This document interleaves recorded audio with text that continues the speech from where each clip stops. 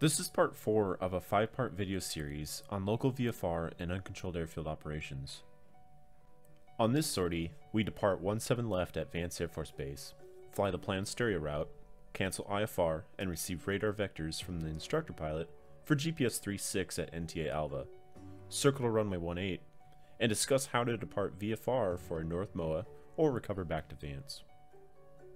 When setting the GPS up during ground ops, load flight plan 1, delete the unneeded points, add Alva, and load the GPS 36 approach. The procedure of how to load a GPS approach is found in the Dash 1, page 1-128, titled Selecting and Loading GPS Not Precision Approaches.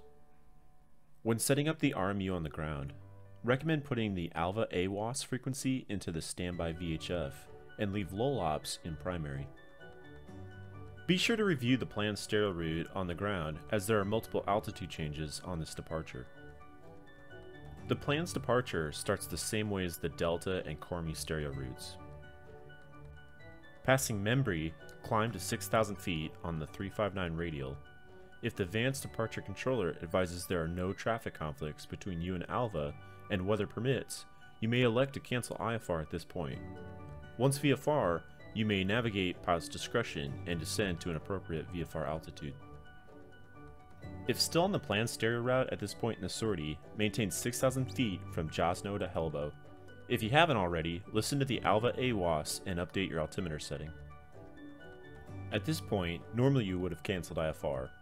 If weather or traffic did not permit before now, after Helbo, descend to 4,000 feet and, weather permitting, cancel IFR before reaching plans. As seen here, we are now VFR 16 miles east of the final approach fix, on an approximate downwind heading and maintaining a VFR altitude. Fly the heading and altitude given by your instructor and set up the avionics for the approach. Setting up the avionics for a GPS approach is an often goofed up process in the T6. A common technique used in this process for the T6 is bold roto, though the 11248 shortens that mnemonic to LD rod.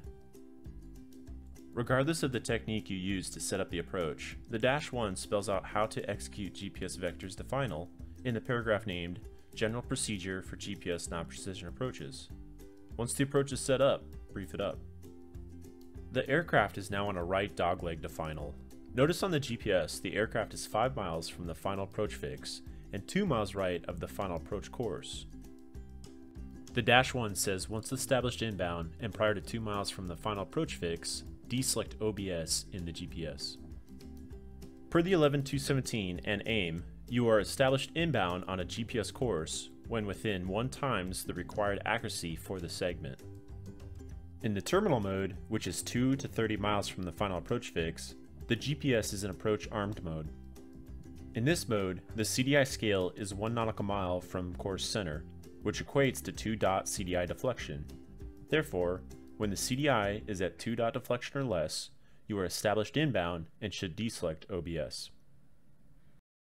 This would also be a good time to do a radio call on the CTAF, which should sound something like Alva traffic, military T6, 10 miles south of the airfield for the left downwind 18, Alva. At 2 miles from the final approach fix, the CDI will change from blue to green if the GPS is out of OBS. At this point, you should also be configured. On a GPS approach, some pilots alter their gear confirmation by saying check handle down 4 green, flaps takeoff.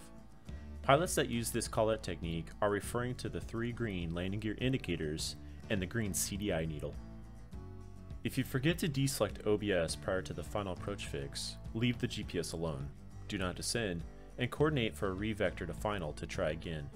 The GPS is already set for the reattempt. If RAIM is lost during the approach, press the GPS approach button on either the ADI or HSI, deconfigure the aircraft, maintain the final approach or missed approach altitude as appropriate, execute the missed approach, and coordinate with ATC or the instructor for the next approach. Were this to be flown as a straight-in approach, you must be at or above 2,080 feet until 1.8 nautical miles from the runway. Because we are circling to runway 18, our MDA is above the step-down fix altitude, so in this case, the step-down fix altitude does not apply.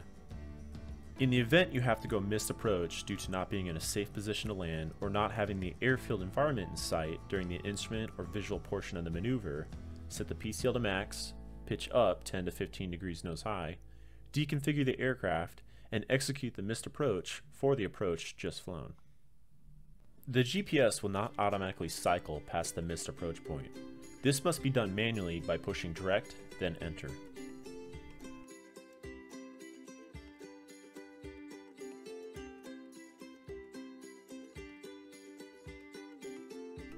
Assuming the airfield environment is in sight, circling can be commenced once within the protected terrain clearance radius.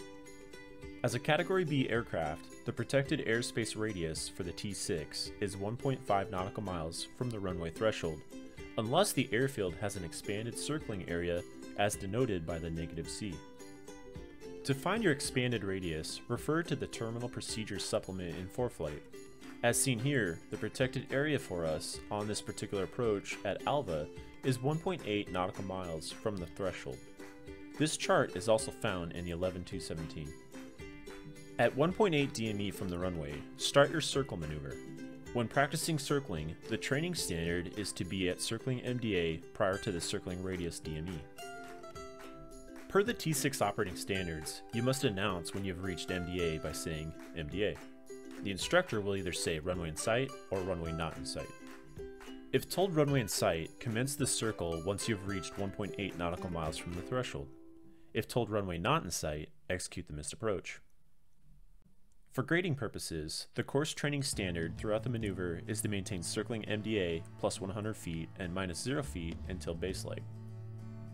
If the circling procedure is not done for training and weather permits, it is advisable to level off at the traffic pattern altitude rather than going all the way down to circling MDA. Because runway 18 at Alva uses normal left-hand pattern turns, your initial turn at 1.8 DME should be to the right as seen here. You are aiming to fly normal runway spacing. To get this spacing, fly a 45-degree intercept heading to downwind. Once wings level, hold this heading for 30 seconds and then turn to parallel the runway. You can also fly 30-degree intercept heading for 45 seconds. Easier yet, use section lines to judge spacing from the runway. At 500 feet AGL, the wingtip should be on the runway when wings level on the downwind. About halfway through the base turn, you will be on a 3-degree glide slope, so this is where you descend from your MDA. On a subsequent visual traffic pattern, a straight-in is being practiced. Here the aircraft is a little more than a mile from the runway, just above 300 feet AGL. As discussed in Part 2, depart Alva on the upwind or 45 degrees left of upwind. Climb to 5,500 feet, weather permitting, and once above 1,500 feet AGL, turn to the southeast. Climbing to 5,500 feet will keep you under the North Low MOAs and above the dogface traffic pattern. In the GPS, load Flight Plan 5 for the North MOAs, or 7 or 9 if going back to Vance. If you'd like, you could fly from Alva direct to Pond Creek, or you could follow the 19 DME road by OBSing Ponk and flying inbound on the 270 radial. Outside the cockpit, this is what the 19 DME road eastbound looks like. This position is under MOA Area 1. Put your local squawk of 42 whatever back into the transponder and listen to the Vance ATIS. Then call up Vance Approach, Uniform Channel 8. Get their attention by saying, Approach North, Texan 13. The controller will likely respond with, Texan 13, ident, go ahead.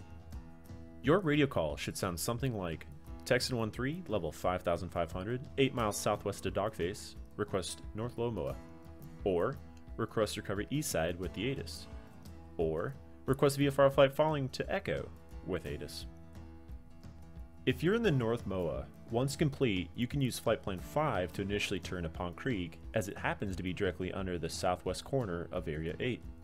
On the HSI, notice the heading bug is set to a heading that would take you to that corner of Area 8.